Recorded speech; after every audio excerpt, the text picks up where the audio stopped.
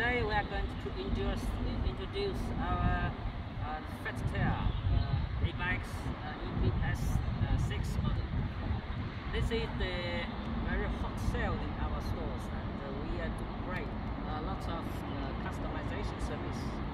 This bike is 26 inch, and we still can do big sizes.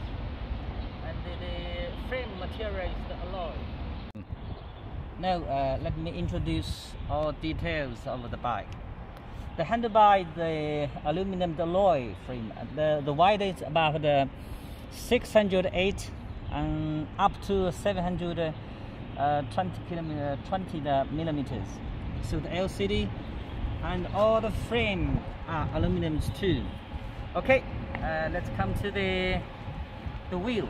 The front wheel and the rear wheel is the same, about 26 to 4.0 inch.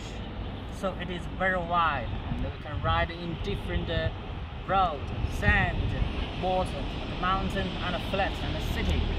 So it is very useful. The frame material is alloy too, and we got a very solid welding and painting. So the shape is very nice, and when you ride on, it feels very comfortable. And the battery we can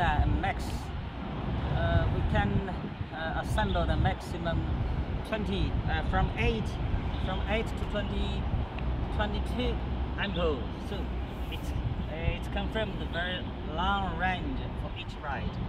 The power system is very important for the electric bicycles. Now we use different volt motors from the 350 to the 1000 volts. Look at this. And this testing bike is about 500 volts, and it can meet the maximum speed about 50. Let's test the power speed of different levels. Look at this. The battery is not fully charged, so the speed is little low than the full charged battery. Okay, let's try it. First, level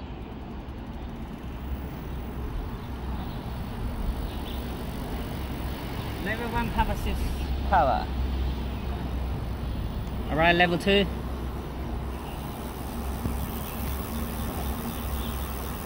Level 3. Level 4.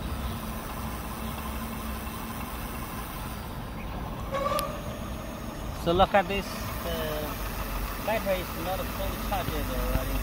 So the speed still can reach almost 50.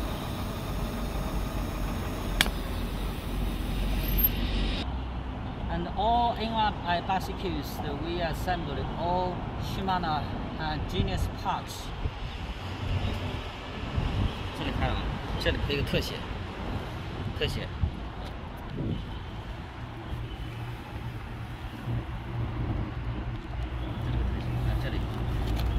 把西马诺的名字显示出来。对。The front shock is very comfortable when you ride on city road and a flat road surface. And you just lock the fork. It just locks the fork. This on this position is locked. When you turn this position, it's open. Then you can ride on the mountain bike, mounting the road. So it's very comfortable and very elegant. Okay. Besides, we still assembled the lights with horn. It is very convenient while you ride in the rainy or night. Look at this.